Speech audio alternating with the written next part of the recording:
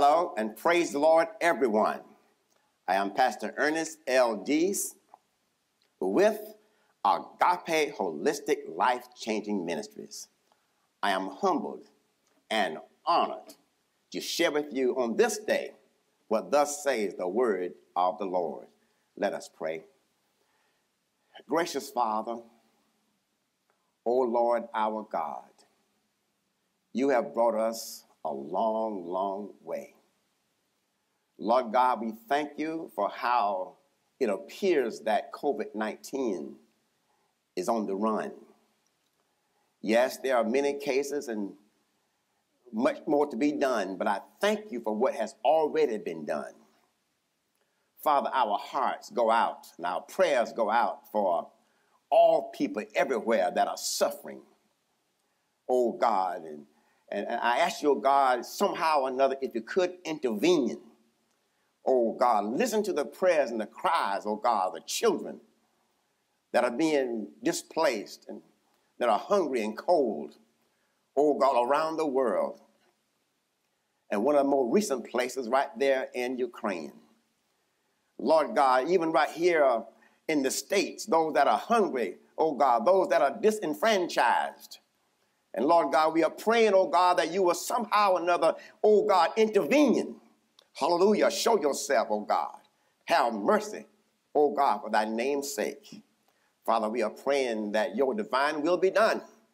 Bless this class, oh God, and all the hearers. In Christ Jesus we pray, and we thank you. Amen and amen. We are so grateful and thankful for the Lord being so wonderful in our lives. Those of you that tuned in on this past Sunday, we mentioned that we will be following up talking about 5 sonship rights of the believer. So on tonight, we want to talk about 5 sonship rights of the believer. Now, there's a lot that we could get into. It could take, no doubt, months to really delve into this. But we just want to share with you, amen, basically what they are all about. And tune in, because I am so thankful that, and I'm sure the believer has many, many, many, many more things that God has promised to him or to her. But we want to mention at least 5 on tonight. And, you know, as I looked into these and I thought about where I came from, where we came from, the sin that we were born into, and because of the love, the goodness, and the kindness, the grace of God, God just wiped away our sins as if though we had never sinned a day in our lives. And I thank God for that. I want to read in your hearing our scripture lesson coming from Romans chapter 8, verse 14 through 17. Follow with me if you will. I just want to kind of talk a little bit tonight. For as many as are led by the Spirit of God, these are the sons of God. And, you know, that's all-inclusive, male and female. For you did not receive the spirit of bondage again to fear, but you received the spirit of adoption, by whom we cry, Abba, Father, an endearment, if you will. The Spirit himself bears witness with our spirit that we are children of God. And if children, then heirs, heirs of God, and joint heirs with Christ, if indeed we suffer with him, that we may also be glorified together. And the 5 sonship rights that we want to talk about tonight, the believer is redeemed. The believer is justified. The believer is sanctified. The believer is made righteous. And the last one, the believer has been given the ministry of reconciliation. Let us look into God's word. I want to kind of take you just back a little bit. I want to take you back to the Garden of Eden.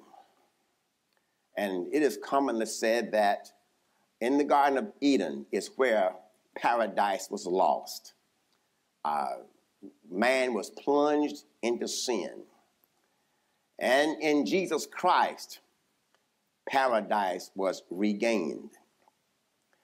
We're looking at the first Adam and the second Adam. I just want to read a few scriptures in regards to the first Adam. And listen what it says in 1 Corinthians chapter 15, verse 45 through 49. And so it is written, the first man, Adam, became a living being.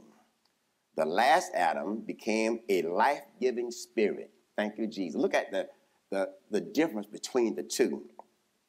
However, the spiritual is not first, but the natural, and after the spiritual. The first man was of the earth, made of dust. The second man is the Lord from heaven.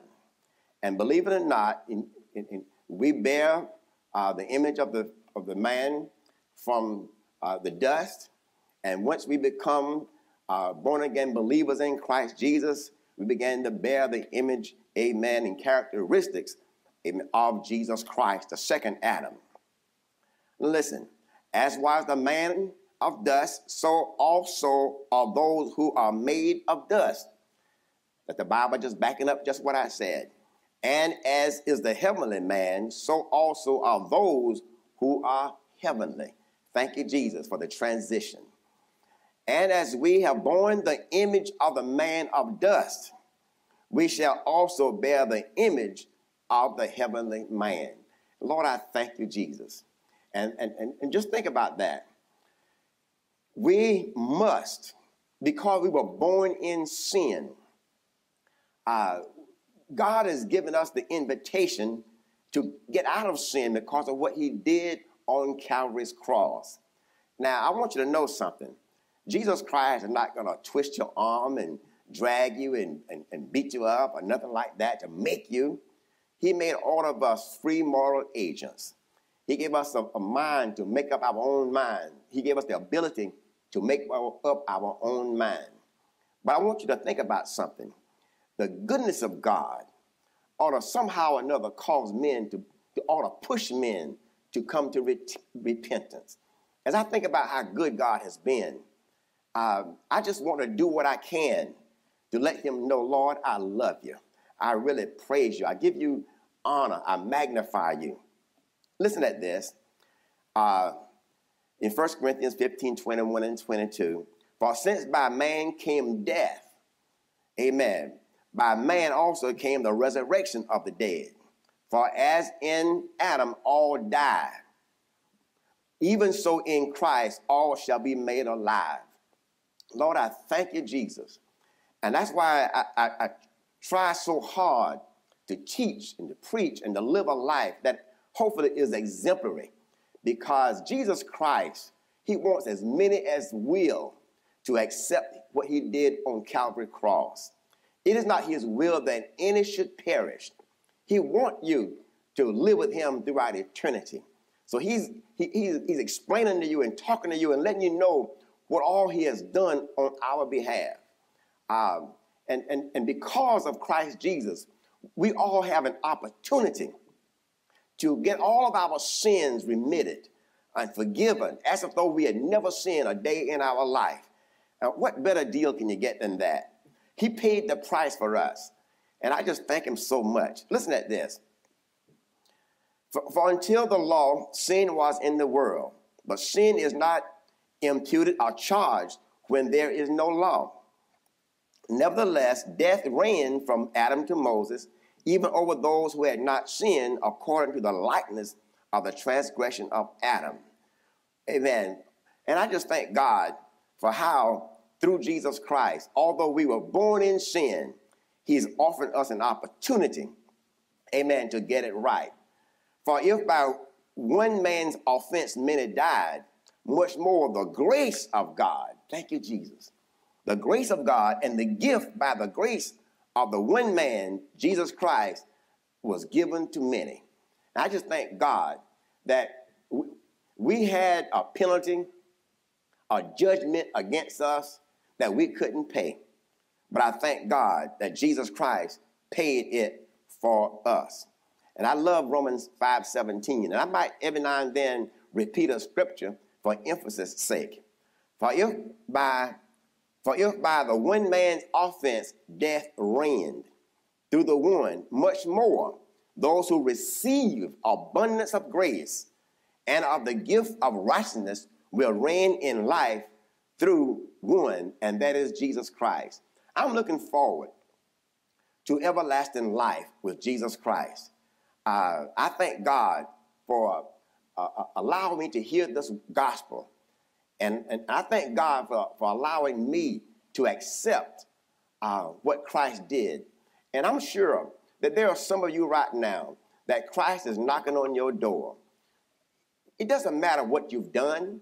It doesn't matter how many times you've sinned. The blood of Jesus Christ stands ready right now to erase all of that. You can come to Christ Jesus. You're not so good, you're not so bad that Jesus Christ cannot deliver you or save you. So I want to give you that invitation. Say, Lord, you know what? I want something better than what I have. Well, Jesus Christ has something better for you. Thank you, Jesus. Listen at this.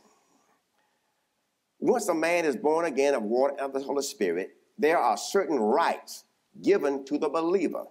They are what is called sonship rights. These are great and precious promises given to the one who has confessed with the mouth that Jesus is Lord, believing in their heart that God has raised him from the dead. These are the ones that have been born again according to the instructions that Jesus Christ gave to Nicodemus. Well, Pastor D, what instructions did Jesus Christ give to Nicodemus? Well, Nicodemus was a ruler of the Jews. And Jesus told him, Nicodemus, you must be born again. You were born in sin. Anybody basically after Adam was born in sin. Now, Jesus Christ is an exception. But listen at this. We were born in sin. Iniquity shaped the way we lived. And I'm saying to you today that Jesus is saying, even though you were born in sin, you don't have to stay in sin. We were born, so to speak, to rebel against God. But Jesus Christ, amen, has come that we may have life and have life more abundantly. We must be born of water and of the Holy Spirit. And we can see in Scripture, all down through the Scripture, particularly the apostles in the New Testament, how they carried out this mandate of Jesus Christ. This is nothing that Pastor D's conjured up. We have examples in the Bible, amen, how the apostles preached and they baptized people in the name of the Lord Jesus Christ, and many people received the blessed gift of the Holy Spirit. That's the spiritual birth. And when they did, they began to speak in other tongues as the Spirit of God gave them utterance, as the Spirit of God moved on them. I experienced that. And that's one of the most beautiful experiences I've ever had in my entire life. I was 9 years old when I received the Holy Spirit. And I remember it so vivid today. That's an experience that I don't think anybody would ever forget. And I thank God for it. Let's look at the first sonship right. The believer is redeemed. I want you to think about this word redeemed. He's bought back. I want you to think about someone who may have been imprisoned, someone that may have been enslaved, and someone come along and say, you know what? How much does it cost to get this person out of jail? How much does it cost to get this person out of the slavery? There was a price that Jesus Christ had to pay to get us out of sin. There was a price that Jesus Christ had to pay to get us from being enslaved to sin. And guess what? God set the price. Wow. And the price was death. The penalty for sin was death. There was nobody around to pay it. So the Word became flesh. And that flesh was Jesus Christ. So Jesus Christ, the blood of Jesus, paid for our sin. Listen to this. The believer is redeemed, brought back to the Father by the price of the blood of the Lamb. Jesus, the second Adam. Thank you, Jesus. So now, redeemed. We were bought back. Amen. We were redeemed. We were bought. Amen. With the price of the blood of Jesus Christ. We find in Ephesians chapter 1, verse 7 through 9. You want to turn there if you will. Ephesians chapter 1, verse 7 through 9. Listen to what it says. In him we have redemption through his blood. Lord, I thank you. And as I talk, I really want you to think about the gravity of what I'm saying. We were really in bad shape, and God had no other way to satisfy the penalty of man.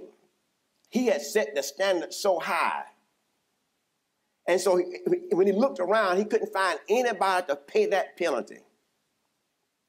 So amen, he made his word became flesh. And that flesh is what came down here and paid that penalty for mankind. God set the standard, and God in his own way, he fulfilled his own standard by allowing his son Jesus to die and pay for all the sin. And it was not a cakewalk. Jesus Christ was bludgeoned. He was beaten. He was spit on. All of those things because for God so loved the world. He loved you. He loved you that much. He did not want to see you perish because God knew that if somehow or another the price wasn't paid, mankind was going to perish. Perish. We would be banned from the presence of God forever. Isn't that something? In him we have redemption through his blood, the forgiveness of sins according to the riches of his grace. Wow, according to the riches of his grace. How rich is that? We can't measure it. It's beyond measure. He is so rich in kindness and grace. Listen at this. This is the NLT. He is so rich in kindness and grace that he purchased our freedom with the blood of his son and forgave our sins. Lord, have mercy. Thank you, Jesus. Which he made to abound toward us in all wisdom and, amen, and prudence. And listen at this. He has showered his kindness on us. Showered. And I know God got so much kindness. He has showered his kindness on us, along with all wisdom and understanding, having made known to us the mystery of his will. Thank you, Jesus. And I just thank God for how and what he has done. Amen. And his son, Jesus Christ, who had no sin, who knew no sin, took upon himself and became sin for us. Lord have mercy. And I think about that. Think about the gravity of that. How awesome God is and how much God loves us. Who wouldn't want to love a God like that? Think about everyday life. Would you want to be in a one-way relationship? You're always doing good. You're always showing somebody that you love them. And they just spit in your face. They mistreat you. They treat you like a doormat. Look at the love that God has showered on us. How are we showing our love back to God? The goodness of God, somehow or another, ought to bring men into repentance. Look at how are you being treated in everyday life? If you were being so good and kind to somebody, and they are always throwing dirt in your face, you give them your very best, and they belittle you. So I'm saying to us, let's not belittle God. Let's not throw trash in God's face. Let us show that we love him by being obedient to him. If we love God, we'll keep his commandments. Let's look at right number 2. The believer is justified. Thank you, Jesus. Being cleansed of sin by the blood of Jesus, as if though the believer has done no wrong. Isn't that something? Just think about a rank sinner who cussed God out, may have murdered somebody, may have raped somebody, may have done all kinds of things. But yet, if they believe in Jesus Christ, obey God's word and repent of their sins and turn, and God fill them with the blessed gift of his Holy Spirit, they are baptized in the name of Jesus Christ, and they begin to live according to God's word. None of that sin will come up against that person. It will be as though they never sinned a day in their life. Look at the grace of God, the goodness of God, the mercy of God. Thank you, Jesus. We've been made right in God's sight. Isn't that awesome? By faith, we have peace with God because of what Jesus Christ, our Lord, has done for us. What more can you ask? Because of our faith, Christ has brought us into the place of undeserved privilege where we now stand. And we confidently and joyfully look forward to sharing God's glory. Oh, my goodness, I just thank God for his goodness and his kindness. I'm looking forward to it. Amen. We can rejoice, too, when we run into problems and trials. Listen to this now.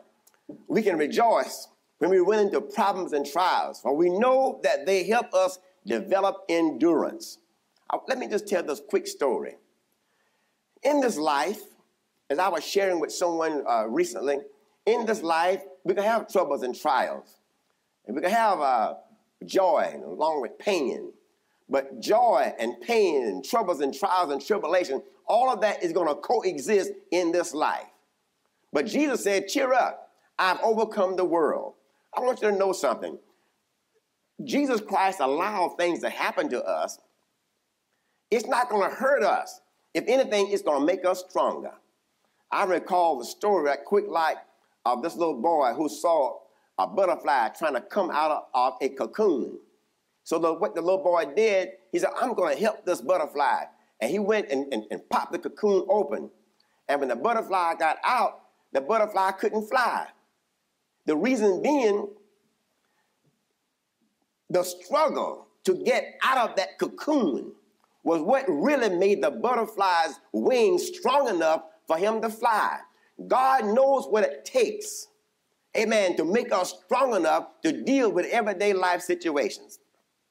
So when you have troubles and trials in life, amen, thank God, pray and ask God to continue to give you strength because God knows exactly what he is doing. Amen. Let's look at our next one here, and that is the believer is sanctified. But before I do that, I want to go back to Ephesians 1:14. Let me just read that right quick. There's something I want to share with you. The Spirit is God's guarantee that he will give us the inheritance he promised and that he has purchased us to be his own people. He did this so we would praise and glorify. We would worship him, exalt him, extol him. And listen, God has put in us his Holy Spirit, guaranteeing us that everything he promised us, he's going to do it. And let me tell you something, from having the gift of the Holy Spirit, I can tell you now there is nothing like being filled with the blessed gift of his Holy Spirit. And ever so often you can just feel God moving in your life. He helps me with decisions. He helped me in my daily walk with him. He helps me not to make the wrong moves. And I just thank God because every day the Holy Spirit is operating in my life. Let's look at the third right of sonship. The believer is sanctified.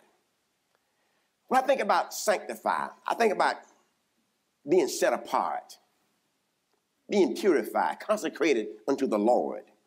And I thank God for that. God wants to set aside people. God wants, it's the difference that makes the difference. And we ought to be here in this life. We have to be a light that shines in dark places. And there's a lot of dark corners in this life. But God's people ought to shine.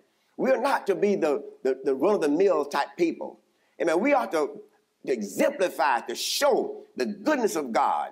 People ought to be able to look at God's people and see a difference. Amen. In the way they carry themselves, even in the way they dress themselves, the way they talk, amen, the way they praise God, everything. There should be a difference. Amen. We are set aside. We are set apart. We are royalty. Yes, we are. And I believe 1 Peter 2:9 tell us we are royalty. Listen at this. The believer is sanctified. That is to make holy, set apart, purified, consecrated unto the Lord. Listen to what 1 Corinthians 1:2 tell us. To the church of God, which is at Corinth, to those who are sanctified, those who are set apart in Christ Jesus, and we are called to be saints, with all who in every place call on the name of Jesus Christ our Lord, both their and ours. Thank you, Lord Jesus. I praise God today for allowing us to be, amen, set aside, set apart, amen, for the master's use. Amen. It's the difference that makes the difference. And just think now, if we weren't any different from anybody else, we weren't any different from the regular sinner, do you think heaven is going to be filled with sinners? We got to be different. We got to be unique. We got to be a light that shine, amen, in dark places, amen, so that somebody can see God in us and they'll want, amen, the God that we are serving. Thank you, Jesus. You know, listen at this. Those who are dominated by the sinful nature think about sinful things. I'm in Romans now 8:5-17.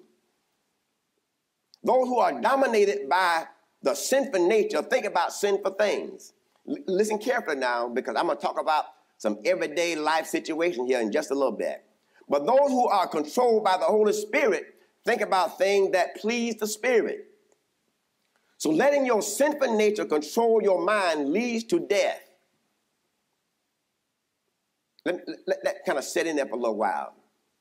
If you allow your mind to be controlled by the flesh, your sinful nature, it's going to lead to no real good. But letting the Spirit control your mind leads to life and peace. And I believe everybody in their right mind wants life and peace. I want to appeal to you. Think about our life right now. Think about how good God has been to us.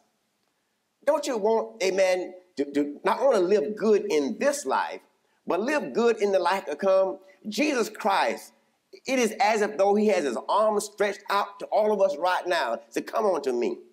I've already paid the price. I want you to live with me in throughout eternity. But we must be born again, because sin cannot enter into heaven. Jesus Christ paid that penalty for us. But listen at this. But letting the Spirit control your mind leads to life and peace. I want you to look today at current affairs. Listen, if one is being guided by the Holy Spirit, I want you to tell me something. Tell me, how is it that one wants to deny his neighbor the same rights to vote? If these people are being guided by the Holy Spirit, how can you tell me, amen, that you're going to refuse and try to deny your neighbor the same rights that you enjoy and try to disenfranchise them from voting, or to pursue life and liberty and happiness as they treasure, amen? I can't understand that. If you say you're living according to the Holy Spirit, how is it that you want to deny me the very things that you enjoy? What gives one the right, just because they have more tanks, more missiles, or greater nuclear power, to go and take their land, kill their citizens, and blow up their buildings, and disrupt their normal order of life? This definitely does not seem to me a life that is directed by the Holy Spirit of God. So there got to be a change somewhere, somehow. Someone definitely is not living according, amen, to the Holy Spirit of God. Thank you, Jesus.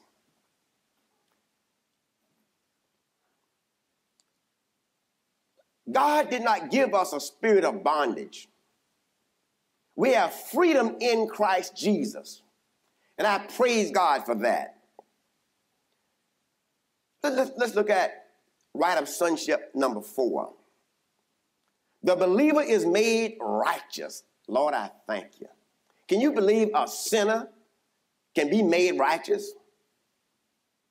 Made right by the righteousness of Jesus Christ, not because of any good that we have done. We couldn't, if we work all day, all night, 24/7, we couldn't do enough to make ourselves righteous. Righteousness, living according to God's word, our ability to stand in the presence of God without feeling any sense of guilt or shame. All of that was nailed to the cross of Jesus Christ. Thank you, Jesus. We are righteous because of the grace of God, obedient to God's word, receiving the gift of His Holy Spirit, being born again. Lord, I thank you. Thank you, Jesus. In 1 Peter 1:13, so prepare your minds for action and exercise self-control. The Holy Spirit helped us to exercise self-control. Put all your hope in the gracious salvation that will come to you when Jesus Christ is revealed in the world. Lord, I thank you today. I bless you right now. And I want to look at right of sonship number 5. The believer has been given the ministry of reconciliation. Brought back into right relationship with God.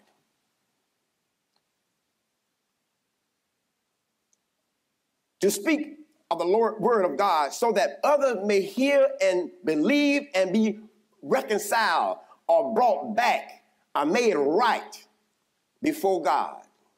We find in 2 Corinthians chapter 5. Feel free to turn there if you will. So we have stopped evaluating others from a human point of view. At one time, we thought of Christ merely from a human point of view. How differently we know him now. This means that anyone who belongs to Christ has become a new person. Thank you, Jesus. Thank you, Jesus. Anyone who belongs to Christ, anyone that has been born again, have become a new creation in Christ Jesus. The old life is gone. Thank you, Lord Jesus. A new life has begun. And it ought to be seen in your life, in your lifestyle. Thank you, Jesus. And all of this is a gift from God who brought us back to himself through Jesus Christ. Lord, I thank you. And God has given us this task of reconciling people to him. Lord, I accept that task. I accept that task. Amen. Sharing God's word, being an example of God's word, living God's word day in and day out. For God was in Christ reconciling the world to himself. Isn't that something? Man walked away from God, but God got his arms out right now, inviting you to come and be a part of his family. No longer counting people's sin against them. Isn't that awesome? The great God Almighty, not counting our sins at all against us. And he gave us this wonderful message of reconciliation. So we are Christ's ambassadors. God is making his appeal through us. We speak for Christ when we plead, come back to God. I'm saying to you, come on to God. He loves you. Amen. He gives us so many benefits day in and day out. He reigns on the just as well as the unjust. God loves you so much. Amen. And right now, even though we are saved, If we sin, if we make a mistake and fall short, the Lord God, he is just. If we confess our sins and turn from our wrong, he is faithful and just to forgive our sins. Isn't that awesome? And to cleanse us from all unrighteousness. God is good. For God made Christ, who never sinned, to be the offering for our sin, so that we could be made right with God through Jesus Christ. I just thank God today, and I just want to kind of whet your appetite. Look at all the good things that God has done for us. He forgives our sins. Amen. He loves us. He wants us to come back to him. We are justified, made right before God. We can live a righteous life. It is as if though we never sinned before. Oh, I just thank God for all of those good things that he has for us. And we are heirs of God and joint heirs with Christ Jesus. Look at all that God has for us. But I say to you today, in order to have all of that, Jesus invites us to be born again, of water and of the Spirit. We can have it all. God wants you to have it all. I pray to God that we've said something today that will bless you, that will help you along the way. Amen. Thank God for this opportunity to share with you the word of God. May God bless you in the name of Jesus Christ, and for your continued growth in God's word. We have in-person School of Knowledge at 10 a.m. on Sunday mornings, in-person worship on Sunday mornings at 11:30 a.m., and online Word Empowerment on Wednesdays at 7:30 p.m. Do not forget to like us on Facebook and subscribe to our YouTube channel. Please share with your Facebook friends and others for more information on the plan of salvation. And feel free to call now. You may freely call us at 678-759-8989. Let us pray. Gracious Father, I pray that we've said something today that someone, somewhere, somehow is blessed and hear your word. And just as you have your arms extended out to them, oh God, they will extend their arm to you. And they will come and receive you as their Lord and their Savior. This we pray now in the name of the Lord Jesus Christ. Amen, amen, and amen. May God bless you richly.